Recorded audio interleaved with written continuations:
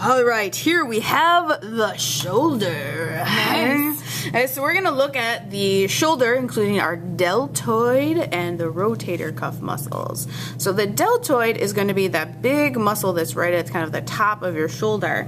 And we do have origins and insertions for almost all of these muscles here in the shoulder that we need to be responsible for.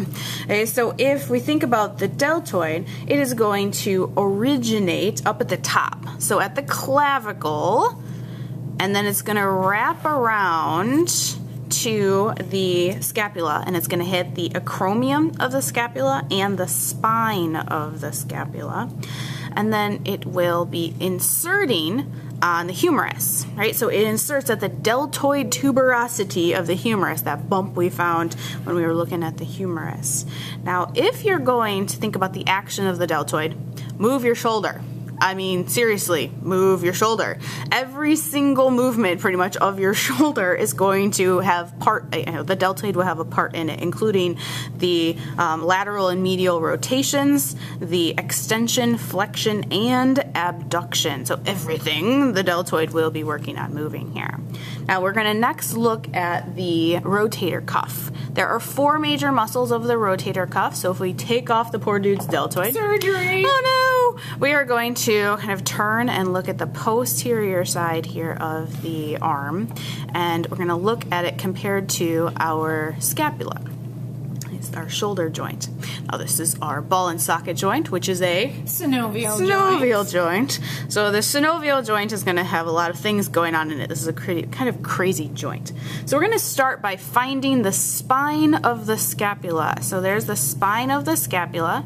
And remember when we were looking at the bones, we talked about above and below. So the infraspinatus below it and our supraspinatus above it.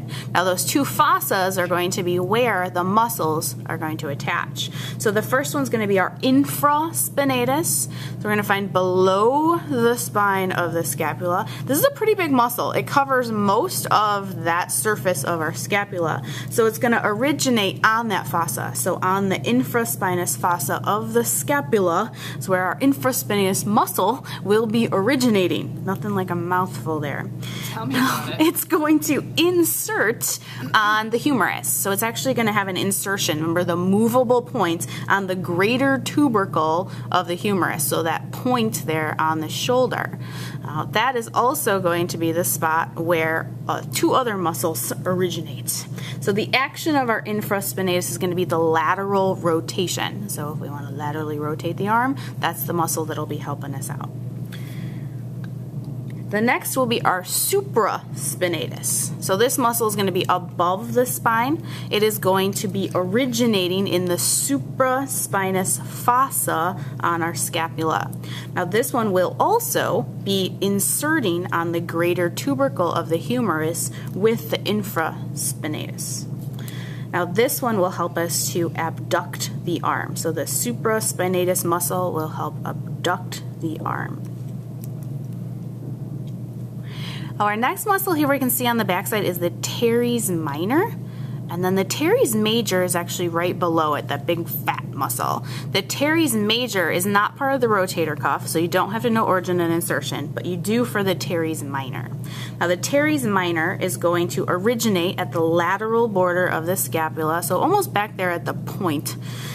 And then it will also be inserting at the greater tubercle here on the humerus. And this one, our teres minor, will help us to laterally rotate the arm. So think about all the movement your shoulder does, all 4 of these muscles are going to combine with that. Now as we turn, we're going to look at the front side of the arm. Yay! We can see that we are looking at the subscapular fossa, and subscapularis is going to be the name of the muscle that comes through here. So the subscapularis is the only muscle on the front part of the scapula. It basically covers the whole thing and will originate along that fossa. Now this will be the only muscle that inserts on the lesser tubercle of the humerus. So all of the other 3 of our rotator cuff are all on the greater tubercle. This one is on the lesser tubercle, and it's going to help us medially rotate the humerus. So if we think about rotations and abducting, all of these rotator cuff muscles are going to be the ones that are doing it.